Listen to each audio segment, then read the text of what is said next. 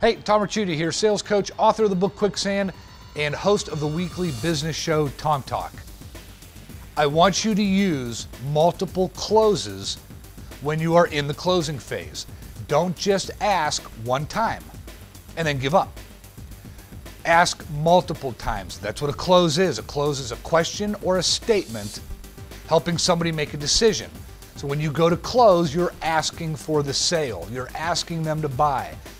Always use multiple closes. It increases your chances of getting them from no to yes.